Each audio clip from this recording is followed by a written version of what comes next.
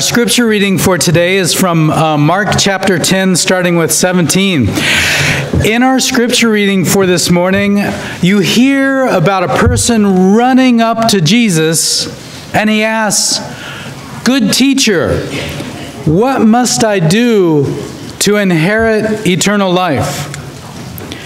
So Jesus quotes some of the 10 Commandments, and the man says he has done all of these since he was a boy.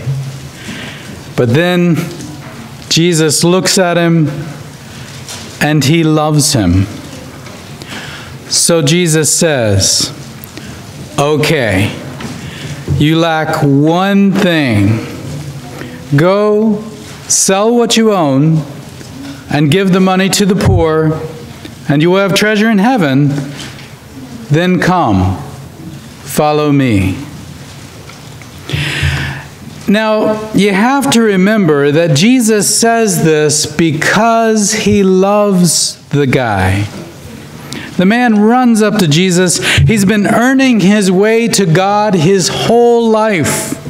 He's done everything that the Torah demands. And on top of that, it turns out that this guy is fairly wealthy. And so, in the eyes of his society, God has been intentionally blessing this guy. Basically, everything says that this guy should be as close to God as a person could possibly get.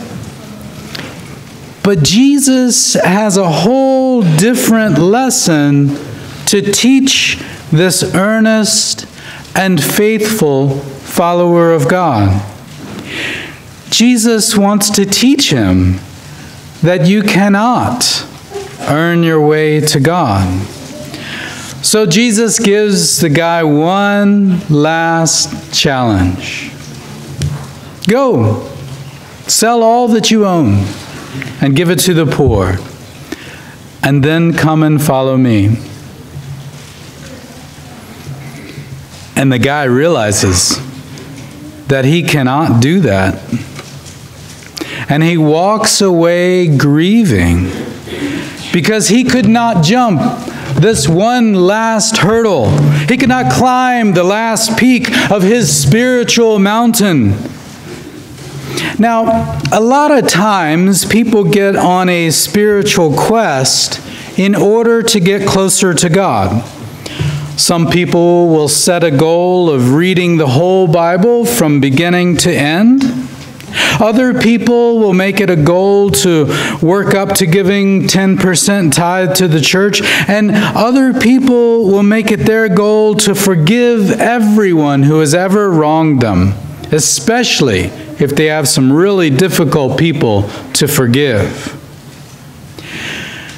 Now, all of these things are worthy spiritual goals, but they all start with the wrong basic assumption that you can earn your way to get closer to God. You see, the danger of working towards any of those excellent goals is that it may lead you further down the path that you are the one who has to get good enough or do some amazing thing to get closer to or to discover God.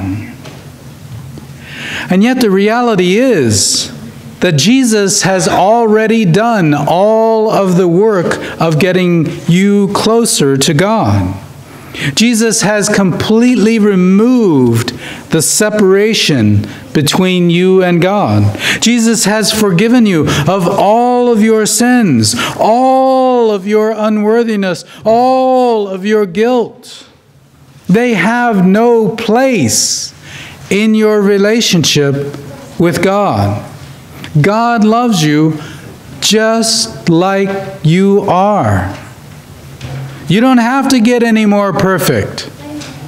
God sees you just like you might see your children or grandchildren. Maybe they don't do exactly what you would like them to do, but you still love them completely, and you do anything for them, anything that's good for them. But whether they are the best cheerleader or the best football player or the best student in school, these may be nice, but they do not earn your child any more of your love. It's simply bonus. And it might actually hurt your relationship with your child if they always thought that they had to earn your love. That kind of expectation on either their part or on your part would put a negative twist on what was originally love. So you cannot earn God's love or grace. It is like the air you breathe. God is as close to you as your own breath. You are God's loving child forever.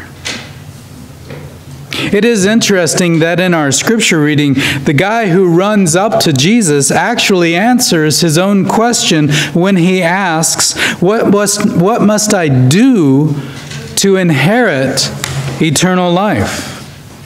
In reality, you do nothing to receive your inheritance. It is a gift handed down to you. In the same way, Jesus has already passed down your inheritance of eternal life. You are living in it this very moment, and you will be living in it for the rest of your life. For instance, you did not have to do any great achievement to be sitting here in this place this morning, and yet you are surrounded by people who love you. You have the gift of this crisp, clear morning, the beautiful sunshine. At this moment, you're probably fairly healthy or are working towards those ends. You have enough food and clothing and shelter so that you probably don't have to worry about those things. You know that God is all around you and that God loves you. In this moment, you are filled with the gifts of medical technology. You're filled with vaccines that keep away some of the worst diseases humanity has ever known. Science and technology give you glasses and shoes and cars and campers and an abundance of food. The trees are creating new oxygen for you to breathe.